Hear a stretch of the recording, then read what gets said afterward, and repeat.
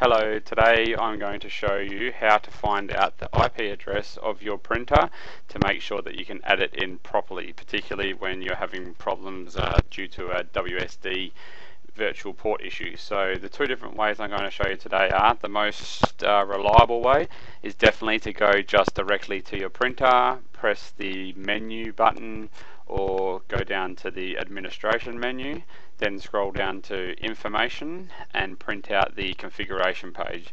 Once you print out the configuration page, you will be met with a page that looks very similar to this one right here. It will start off with configuration up the top, going through telling you all about the machine.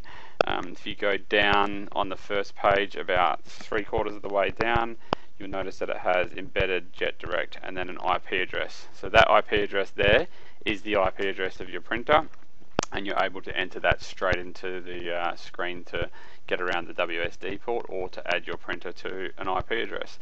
So what you want to do, another way to do it also, is to go into Start and Devices and Printers, and from there you can just do Add a Printer. After you do Add a Printer, it's going to ask you local or network. Choose network. It's going to go through your whole network and try and find all the different printers and their IP addresses on your network. Now beware of these ones with the extra numbers after them. You definitely don't want to use them. It has to be a straight IP address, which is one like these ones here. So any of these ones with just the direct numbers. Now the printer that we're in question at the moment is this M880, and its IP address is 192.168.1.51. So don't go through the process from here, because Windows will probably still create a virtual WSD port for you. Just write that number down, and then once it's installed, like it was in the background here, you can go through and change the IP address to a direct port. So right click it, press printer properties, then go into the ports tab.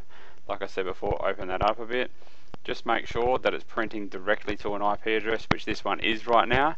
If for some reason it was printing to a WSD address, which Windows 10 and Windows 8 love to do, what you want to do is you want to add a port. You want to add a standard TCP IP port, push next, next again. Now type that number that we just had there, 1.51, and push next. And what it's going to do is it's going to go and create that direct IP address port, finish and close, and as you can see now it's ticked that it's printing directly to an IP address, and then push apply. So after that you will remove all the issues to do with the WSD virtual port, and you're able to work out the IP address and add your printer directly. Thank you for listening.